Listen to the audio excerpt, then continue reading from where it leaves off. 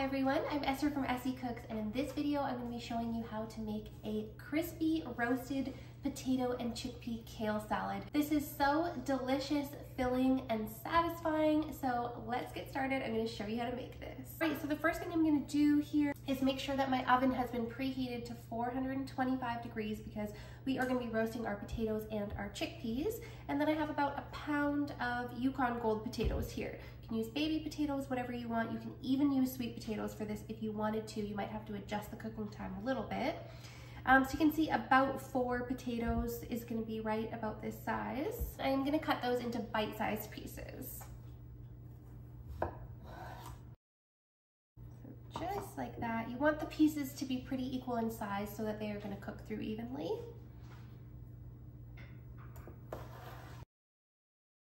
Just about that size.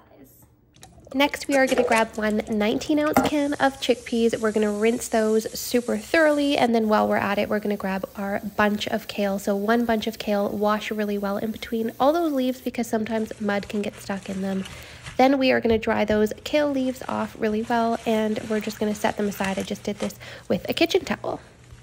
Now I've got a large baking sheet here lined with parchment paper. So I am just going to add in my chopped potatoes and my can of chickpeas. I just want to make sure that my chickpeas stay to one side because they might roast a little bit faster than the potatoes, so we might have to pull them out a few minutes earlier. So I'm just going to keep my potatoes to the one side and my chickpeas to the other side. Now we are going to be using the same seasonings on both the potatoes and the chickpeas. So we're going to start with some extra virgin olive oil. So I'm going to put about a tablespoon on the potatoes and half a tablespoon on the chickpeas.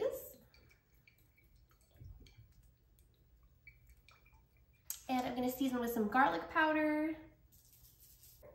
about half a teaspoon of garlic powder on each side.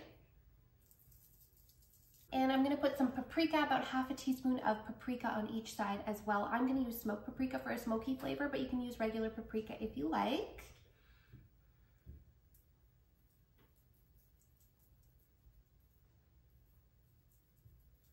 And then optional, you can add some hot chili powder if you want it to be a little bit spicy. I want to have a little spice on mine, so I'm going to add some hot chili powder, but that's up to you. You can play around with these seasonings. If there's some other spices you want to put on here, go for it. And then of course, we are going to be adding salt and pepper to taste on here. Then using clean hands, I'm just going to toss these to combine them really thoroughly. We just want to make sure that everything is evenly coated on those potatoes and chickpeas. All right, now I'm just going to pop that in the oven at 425 degrees for about 30 to 35 minutes. We're going to flip these halfway. And like I said, we're going to check on the chickpeas. They might be ready a little bit sooner. Now, while those are roasting, we are going to go ahead and prepare our maple mustard tahini dressing. So we're going to start with a 1/4 cup of tahini. If you don't like tahini, you can use vegan mayo. We're going to put 1 tablespoon of Dijon mustard, 1 tablespoon of yellow mustard, and we're going to put 2 tablespoons of maple syrup. If you want it a little bit less sweet, just use 1 tablespoon of maple syrup. And I'm going to shake that up and check on the consistency. Oh, and I'm going to add 1 tablespoon of lemon juice in there as well. Shake it up, check on the consistency, and then I'm going to add water to thin it out if needed. It depends on your tahini. Sometimes it's pretty thick and we need to add some water, 1 tablespoon at a time to thin it out a little bit. And I'm going to add salt and pepper to taste, and that is my delicious, creamy, dreamy, healthy maple mustard tahini dressing. If you love mustard, this one is absolutely so delicious. I just love this dressing. Now this is ready. We'll set it aside. All right, we're at about 15 minutes here, and I'm just going to flip these so that we can get them roasted nice and evenly. I'm going to do that with the chickpeas and also with the potatoes. So these are definitely not ready yet. We might have to go to 35-40 minutes. We'll see, but we're just going to keep an eye on these and check on them in another 12 to 15 minutes. All right, so I've got my kale here. I am just going to remove the stems. I'm just going to go ahead and put that in here. So we just have the leaves and get rid of those. And I'm going to do that with the rest of these. Okay, now I'm just going to gather all the kale up and I'm just going to chop it into nice bite-sized pieces. Right now, just to remove the bitterness from the kale, I'm going to put about a tablespoon of extra virgin olive oil. You could use lemon juice instead if you want to. And I'm just gonna massage that into the kale. This just takes about 1 minute.